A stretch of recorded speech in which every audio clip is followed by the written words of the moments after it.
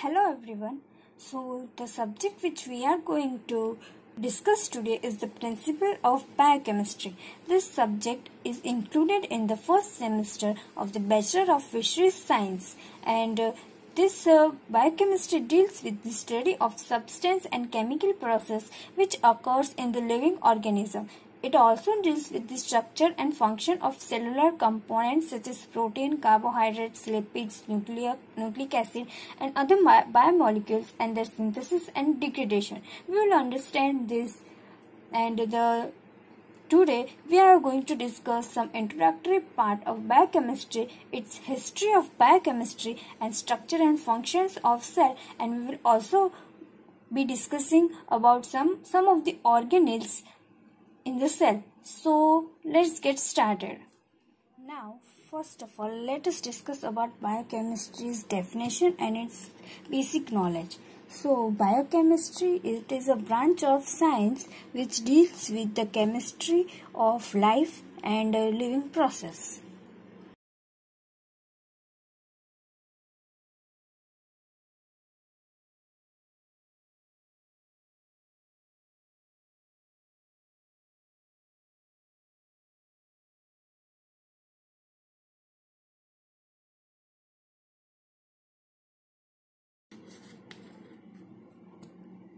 Biochemistry is also defined as a science that concerns with the chemical nature and chemical behavior of living matter.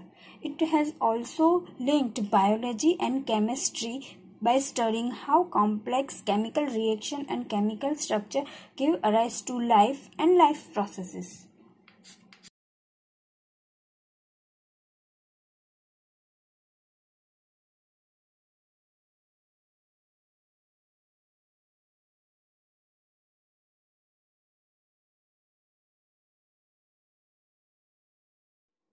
Now let us discuss about history of biochemistry. So here I have given a table of scientist name, year and its work. So the first is Schleiden and Schwann. In 1833 he discovered a cell theory. Second is Mendel. In 1866 he discovered the study of inheritance. The third is Muller. In 1828, he discovered that organic compound can be synthesized from inorganic compound.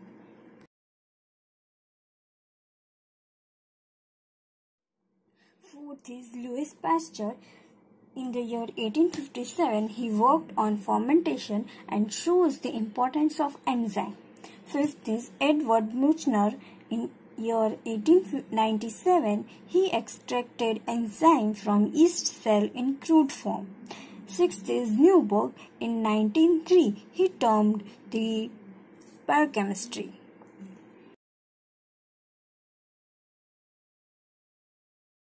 The seventh is Knopp. In the year 1905, he discovered the beta oxidation reaction for fatty acid degradation. Eighth is James Sumner. In the year 1926, he showed the protein nature of enzyme. And the ninth is Emden and Meyerhof. In the year 1933, he worked on the glycolysis pathway.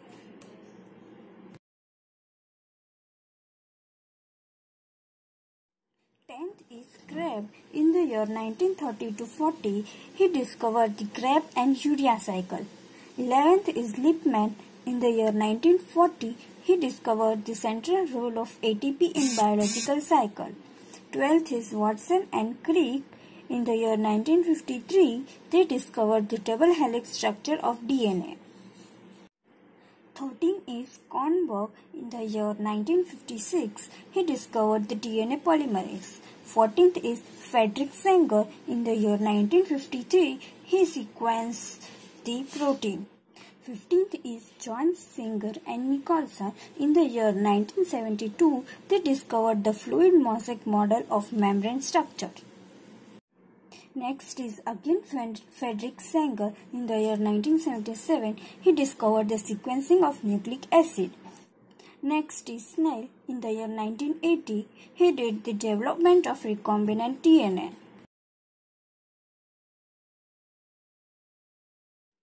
Now let us discuss about structure and function of cell. So cell, it is usually of two types, prokaryotes and eukaryotes.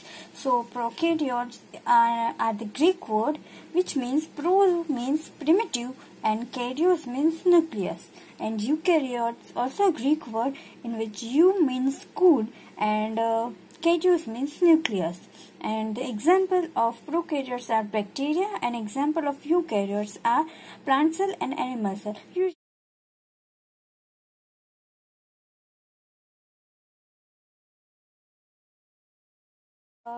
In eukaryotes, nucleus is present with well-defined cell membrane, and these cells, usually the cell ranges in size from 1 to 100 micrometer in diameter and have volume 1,000 to million times that of the typical prokaryote cell.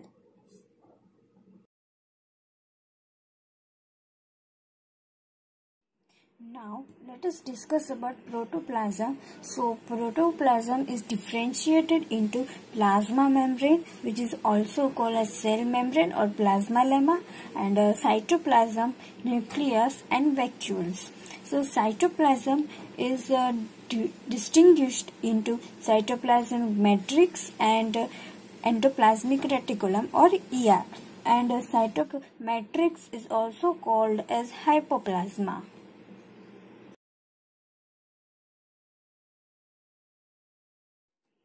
So cytoplasmic matrix is also called as hyaloplasma, and they are in continuous motion, and this phenomena is also called as cyclosis. So cytoplasma it is a colloidal system in two stages, that is in sol and in gel. And the gel form are usually occurs near the cell membrane, and that is also called as ectoplast, and same is in sol also, and it is also called endoplast.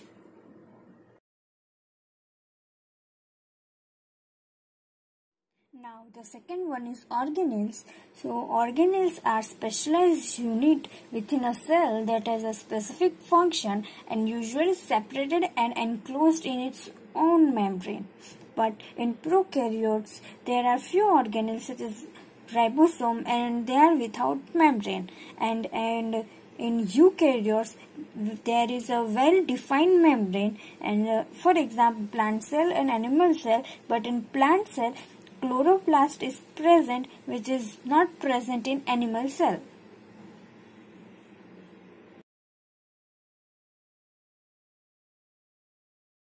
Now let us discuss about cytoplasm. So the cytoplasm is a part of cell that is enclosed within the cell, and in the cell of prokaryotic organism which lack the nucleus, the content are within this cytoplasm, and in eukaryotes the content of the cell nucleus are separated from the cytoplasm. So here in this diagram you can see that this is the cytoplasm, and in the cytoplasm all organelles are there inside it, but they are divided, or they are distinguished by their cell membrane, and this is a nucleus, and in this nucleus inside it is nucleoplasm.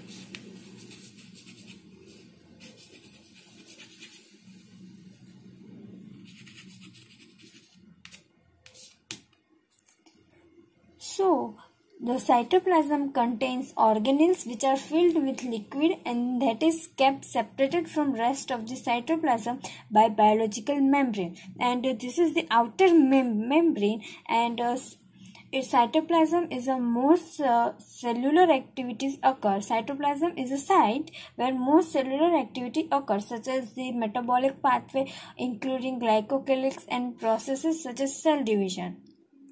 So the inner granular mass which you can see in this, it is also called as endoplasm, and the outer cleary and greasy layer is also called as ectoplasm. Also in this outer side you can see there is a layer or a cytoplasm in which no organelles are held, and it is also called as cytosol.